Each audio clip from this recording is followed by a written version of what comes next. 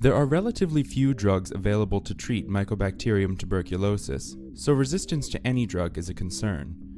This video article describes a procedure for testing the antibiotic resistance of M. tuberculosis to 12 different microbial drugs simultaneously.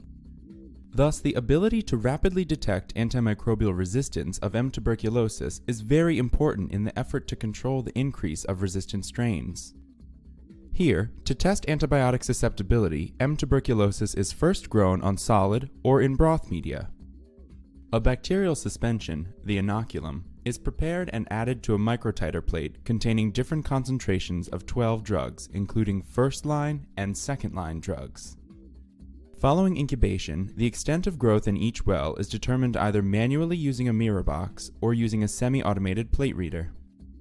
The resulting data indicate the minimum inhibitory concentration for each drug tested, and show which antibiotics the tested strain of TB is resistant to. These results aid in choosing the appropriate drug for treatment of TB. Hi, my name is Nancy Wengenack, and I'm director of the Mycobacteriology Laboratory at the Mayo Clinic in Rochester, Minnesota. Today we're going to describe a method for doing antibiotic susceptibility testing for Mycobacterium tuberculosis. The main advantage of this technique over existing methods, like macrobroth dilution, is that an MIC is determined for each drug and 12 antibiotics are tested concurrently. Demonstrating the procedure will be Jude, a quality specialist in my laboratory.